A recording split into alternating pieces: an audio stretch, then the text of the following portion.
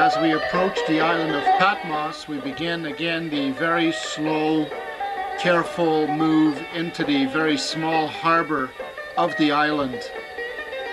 It's a very lengthy process and a very dangerous one if not done correctly. There was talk of us having to be tethered towards the island, meaning that we would have to go down into small boats and then be moved to the harbor, because the harbor can only take one cruise ship at a time, and there was one ship already in the harbor.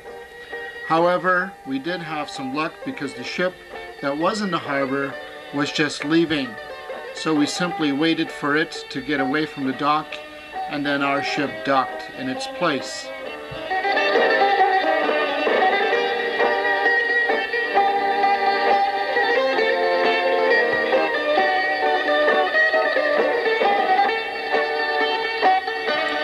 Already we begin to catch some glimpses of places on the island itself, although at this point, being on the ship, we are still not sure of what they are, but these will become clear when we go on the tour.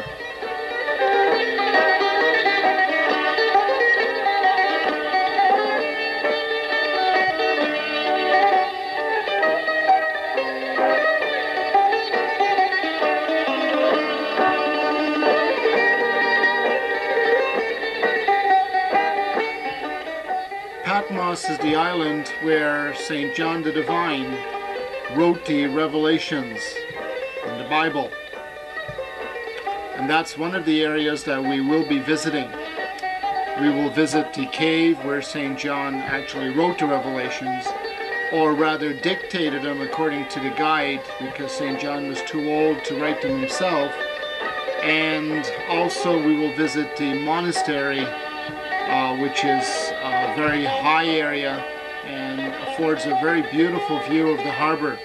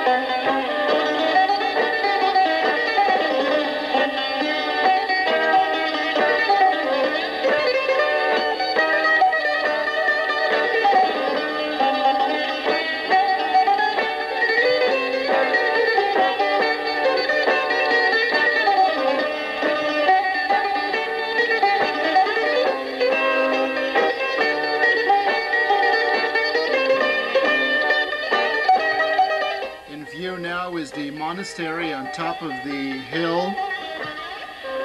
This is the monastery of St. John the Divine.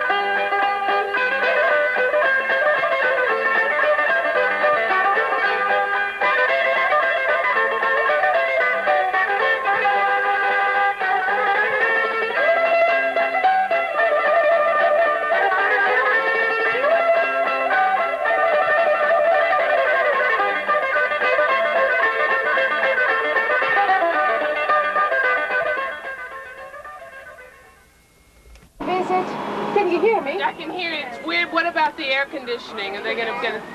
It's on now, the air. The air. There's no air coming out here. Okay?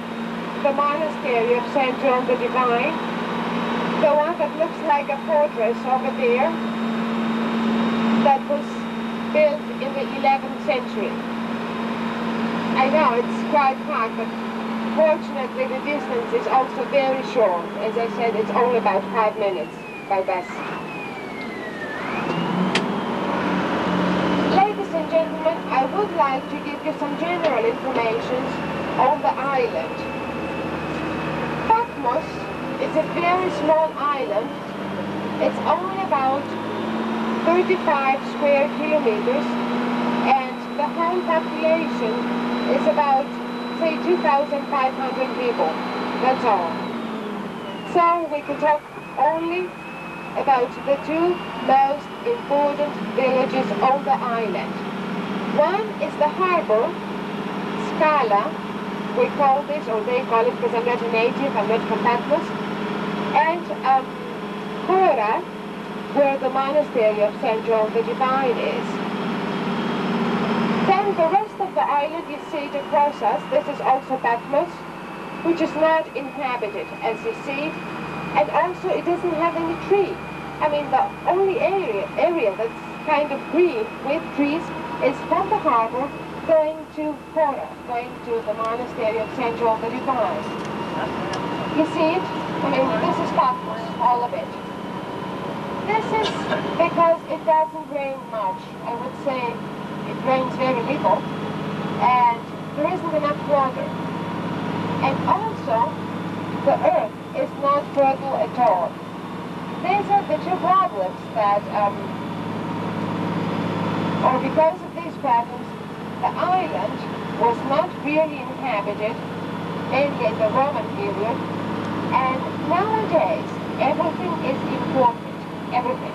When I say everything, I mean also the drinkable water, especially in the high season, in the summertime, where there are quite a few tourists. Down there. There's a Greek Isle, there's a ship.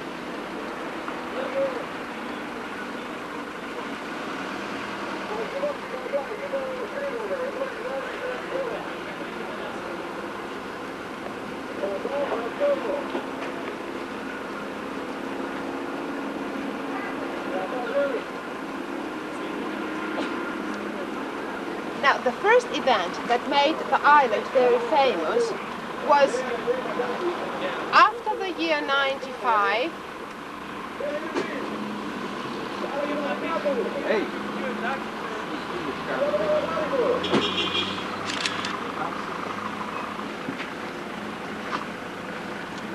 After St. John the Divine was exiled here because he was preaching Christianity.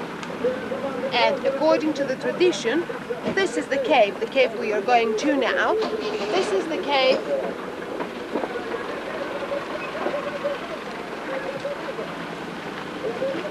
where he spent almost 2 years, because he was exiled here in the year 95, and then in the next year, 96, the Roman Emperor Domitian, who exiled him here, he was assassinated, which means St. John the Divine was allowed to go back to Ephesus, where he came from. So that was the first event, and as I said, during that time, at the Roman period, the island was not inhabited because of the water problem or because also of the land. So when he came here, I mean St. John the Divine, he found only slaves and prisoners. I mean, it was a punishment to be sent to Patmos at that time. The second event that made the island very famous, and I mean we can say since that time it's really inhabited, was in the 11th century, in the year 1088, when the Byzantine Emperor Alexius Komnenos donated the whole island to the monk Christodoulos. That was his name. And he had the monastery built, the other one we are going to afterwards. Since that time belongs Patmos spiritually, directly to the Patriarchate of Constantinople, up to date. And because of this, I would say it was always a privileged and a free island. It was never occupied. Administratively, it belongs to Greece since 1943. From 1912 to 1943, all the 12 islands, Dodecanese, were sold to the Italians. So they were under the Italian occupation. But as I said, Patmos stayed always free because for Rome and Constantinople, it was always considered as a holy island because of St. John the Divine. So if we go back, even in the 13th century, during the last crusade, when the whole empire at that time, the Byzantine Empire, was divided in smaller kingdoms, Patmos stayed free. Or, I mean, later on, up the 15th century, during the Turkish occupation, again, it stayed free. And I mean, this, you may notice, we are going to walk only for 5 minutes from the bus station to the monastery of St. John the Divine. If you take a very careful look at the buildings, you will see, and especially if you have visited Rhodes, did you visit it? Yes. Or Kos. These both islands, they show how do you say, a mixture, you can say, of the Greek, of the Italian, of the Turkish elements, with mosques and everything, right? Especially on Rhodes. But on Patmos, you don't see this. And right away you think, well, this island has only the Cycladic architecture. Of course, there are some elements like the arcades that you usually see in Italy. Well, this is because, especially in the 17th century, many people, many captains from the ships, they could afford it, so either they had an Italian architect, or they brought new things, new element, but it's different than on the other islands. Now, about the cave. As I said, he was actually only sleeping in the cave because in the rest of the day he was outside. In the very beginning of the Revelation book, St. John the Divine says, he starts like this, and as you know probably, the Revelation book, together with the other Gospels, they were written in Greek, because although Greece at that time was only a Roman province, the official language was the Greek one. So it was written in Greek, and St. John the Divine says, I, John, was on the island of Patmos when one day, Sunday, I heard the voice of God telling me to write a book, the Revelation, and send it to the 7 cities in Asia Minor, starting with Ephesus, Pergamon, Sardis, Thyatira, Laodicea, all these cities that had suffered a lot from the persecutions. Now, this part of the Revelation book is very important because the name of the island, Patmos, is mentioned. So there isn't any doubt where he received the revelation. Now, as I said, if this is the cave, or if there was another one, I mean, we are not going to talk about this. The main thing is that he received the revelation on the island of Patmos. We don't have the original copy, the one that was written, say, in the cave. The oldest copy we have is in London and is from the 4th century. Also, he continues describing God, that he saw God as a human being, as an old man with white hair, white beard, talking to him. Inside the chapel, inside the cave, which became a chapel since the 11th century from the monk again Christodoulos, we are going to see a big icon with the beginning of the Revelation book, showing God as a human being talking to St. John the Divine. Have you visited other Greek Orthodox churches? Yeah, so you know that there isn't any statues, right? There are only icons and the iconostasis. I can explain to you now what the icon is, and the iconostasis, I'm going to explain this to you inside the cave, because you have to see, it's easier for you. Icon is the painting of a saint. When we use this word or when the word refers to the religion, then we always mean the painting of a saint, usually on a piece of wood. And I say usually on a piece of wood because there are icons, I mean the famous Russian icons, on metal. Or we have in Mistras the marble icons, which are beautiful. One of the best pieces we have in art, in Greek art. And always these icons, they were worshipped. I mean, there was also this problem in the 8th century, if any of you is familiar, 8th century after Christ, with the people who wanted to have the icons inside the church and with the people who didn't. And it still is, by most of the people, it's worshipped an icon. Quite often, people use the word image. Although image, it's not as synonymous with icon, with the word icon. In English, you say icon too also. I mean, you use the word image and icon, but as I said, it's not as synonymous because image could be also of me or of you, whereas an icon, as I said, is only in a sense. Now, we go inside, and I'm going to explain to you what the iconostasis is, and also I'm going to point to you a couple spots, a couple places, say, in the cave that, again, according to the tradition, are very important.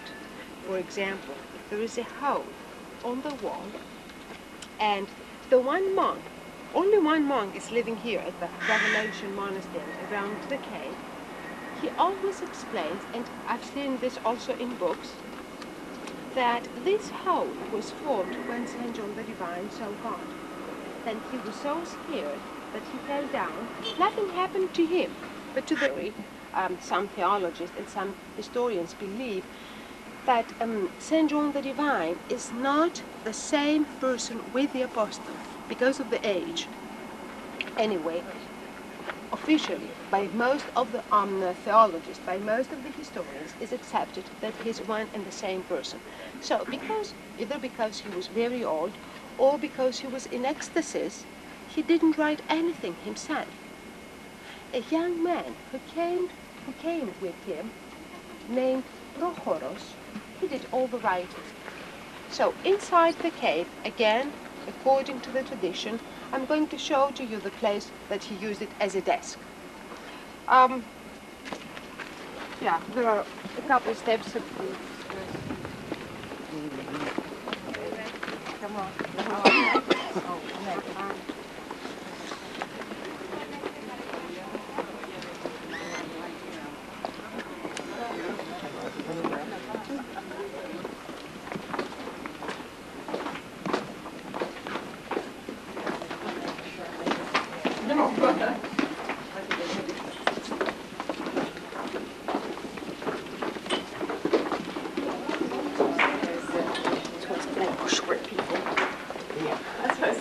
Not bad for short legs.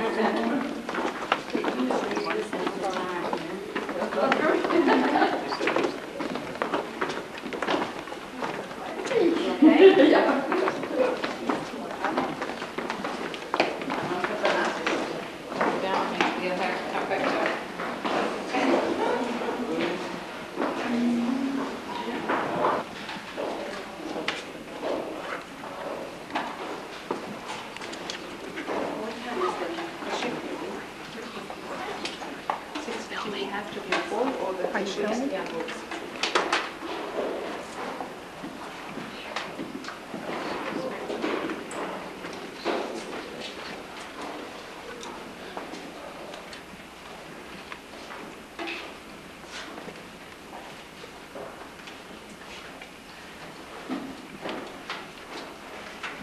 So, ladies and gentlemen, this is the cave up to here, where St. John the Divine lived, as I said, and the small chapel that we see in here was founded in the 11th century by the monk Christodulus, whereas the other one is rather new. I mean, from the 17th century, is rather new in comparison with this one.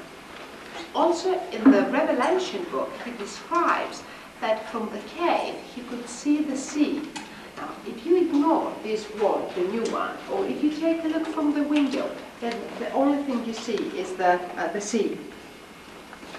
The famous icon I told you about, which is very important for the art history, because it's one of the few examples we've had in the Greek art history where you see God as a human being, is this one, the big one.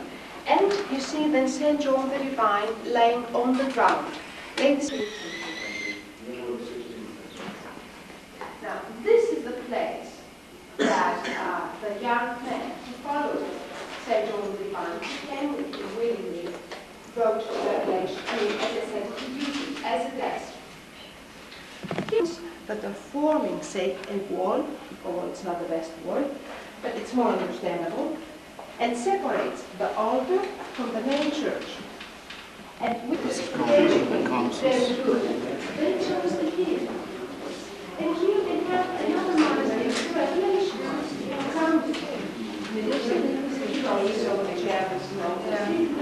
The monastery.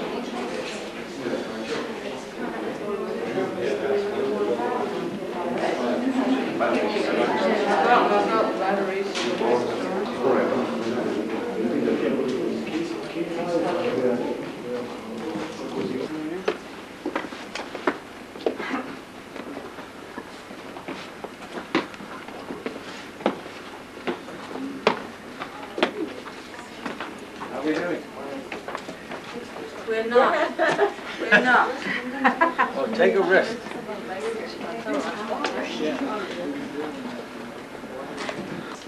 This answer to your question. Buildings where the cave is. It's a wall.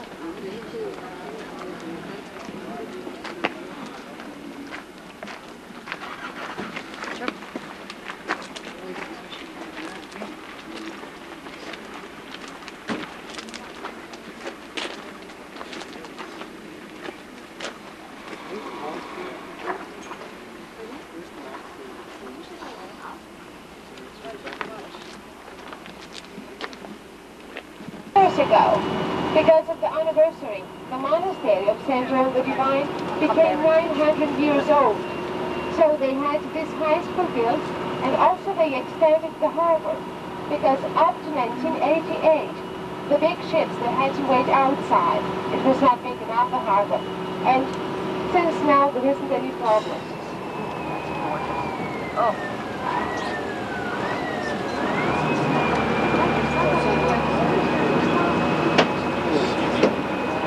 Yeah.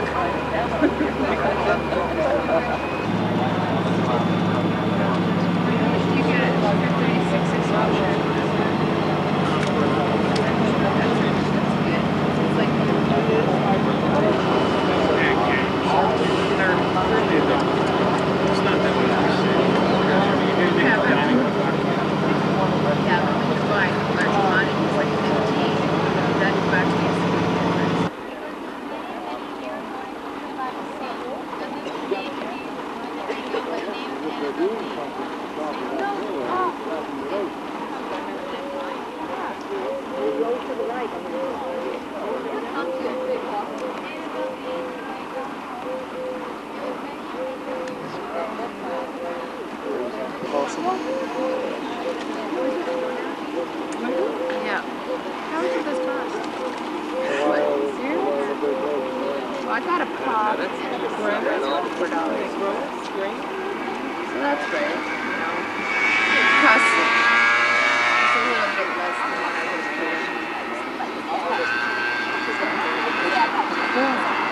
$9. Oh yeah. $9. I almost died. It was protocol. Half a drop, but it's all I Yeah, but it's not.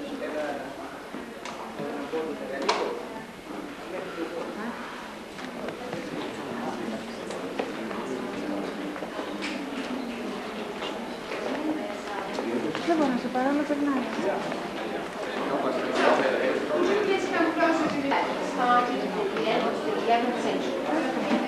built after the monk, after the emperor Alexius. I'm just explaining that for the history of the monastery, important are these two scenes where you see the emperor Alexius and here the monk Christodulus, the one who received the whole island as a gift, and the one who had this monastery built.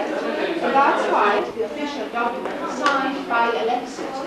We are going to see in the small museum half of the original of this document with the signature of Alexius Komnenos from the 11th century. And of course, then next to him, you see St. John the Divine. In his honor, the monastery was built, and then Jesus Christ and the Virgin Mary.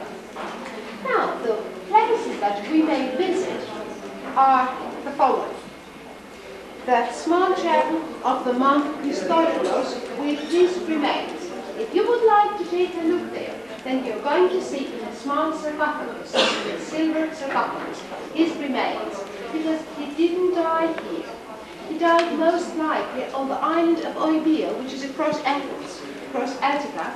But I mean, his wish was always to be buried on this island. So they brought his remains, and this monastery is built in his honor. Then we are going to see the main church, the Church of the Virgin Mary, with beautiful wall paintings from the 12th century. Unfortunately, the time is very short, so we cannot discuss it. Then the refectory and the small museum. Now, the people who would like to take a look there, in there, please do.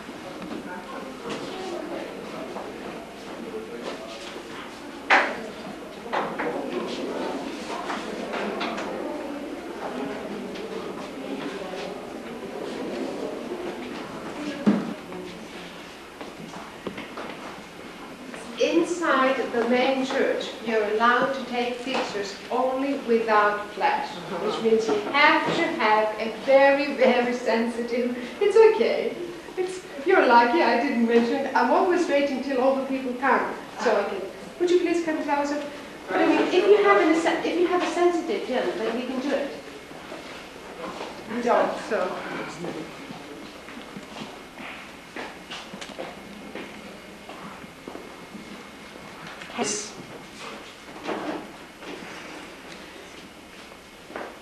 Well, this is the main church, as I said, which was built at the end of the 11th century. It started in the year 1088, and then in the 3 years that the monk Christodulus was here, the church was built, the refectory, and also a part of the surrounding wall, because the monastery was used also as a fortress. I mean, it looks like one, and it was used also as an acropolis, as a fortress.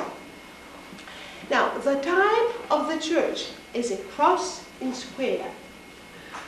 The cupola is based on 4 columns. We see only these 2, because the 2 others are behind the iconostasis. Here we have again another iconostasis, which is very big though. This is the development. As I said, in Olympia, you saw one of the earliest, which was also very small, and then we saw in the cave 2 of the 16th century, and this one is from the 19th century, from the year 1820. And it's a...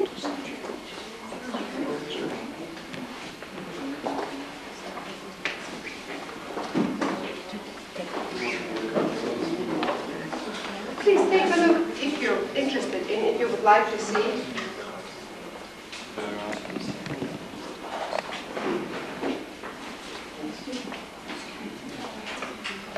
The iconostasis in the altar room and the floor are the original, are from the 12th century.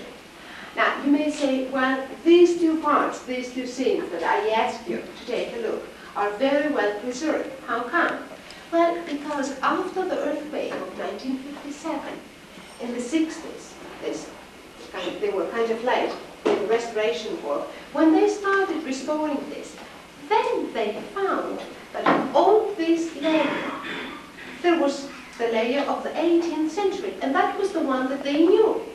So when they started restoring the 18th century layer, they found out this one, so they removed the youngest, and they left in situ, as we say in archaeology, the oldest layer. And that's why, of course, all of them, the two scenes there, are clean, they are conserved, I mean, they are very well done now. As I said, the time is running, and I would like that you see also the refectory, and then we go to the small museum.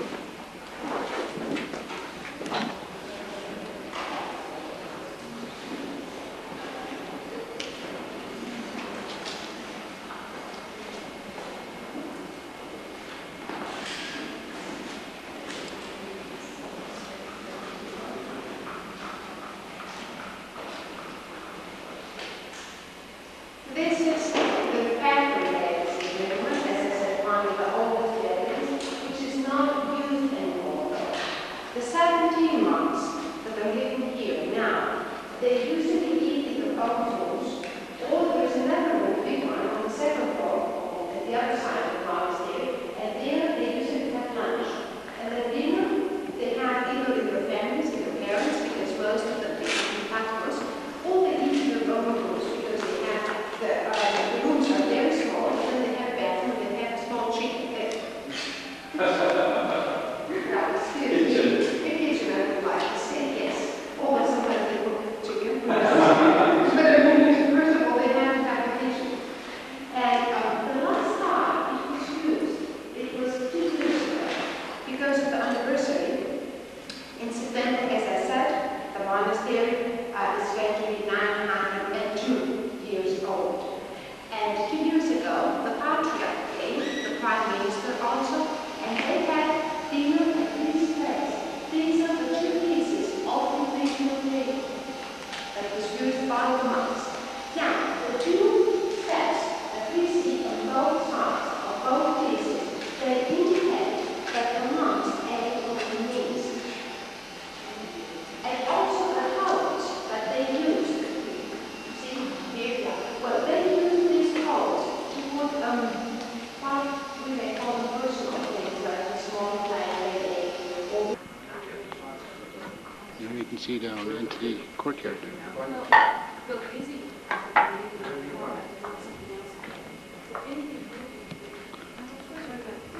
The view from the monastery.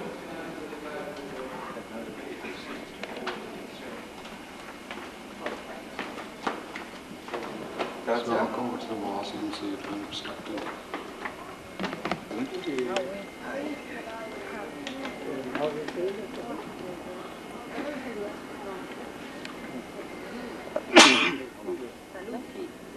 This is the way into the harbor.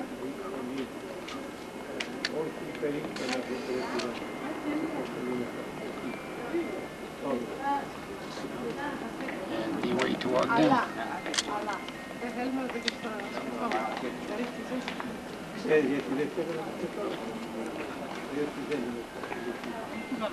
And again, our cruise ship. The Greek cruise ship to Jason. No, σπάνω εκεί. Το φάδε. Εδώ να σε πάει στην Αμερική, εδώ. Από εδώ θα πάω, ευθεία πάνω. Two of the monks that live here. Εδώ είναι. There are 16 monks left here. These are 2 of them that live here now. Αλλά λέω μήπως και από εδώ βλέπεις τίποτα.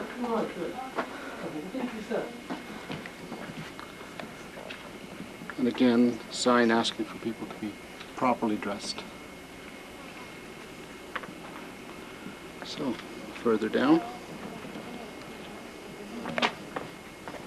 And the view as we walk down.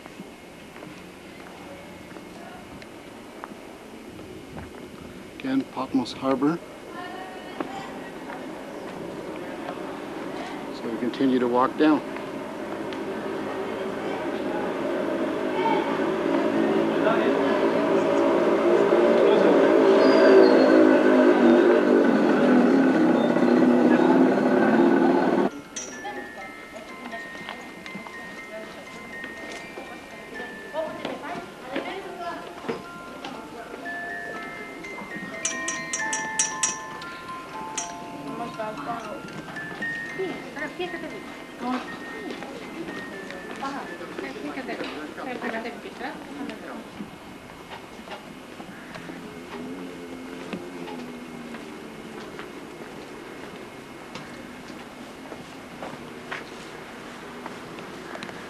to get back on board, and we are heading back to Athens, to Piraeus.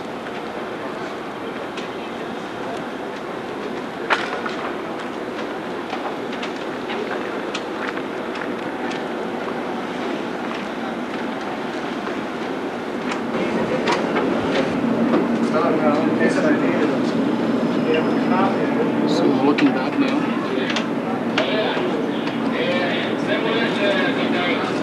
this is the area where the cave is, and then way up the hill, on the other side, is the monastery.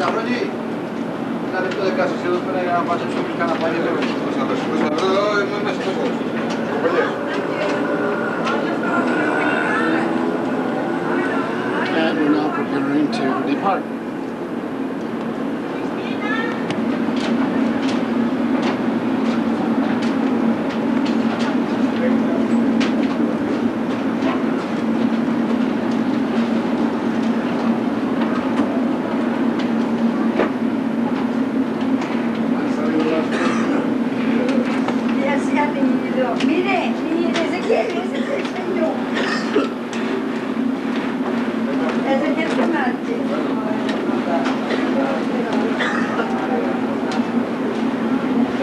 ¿Las he encontrado?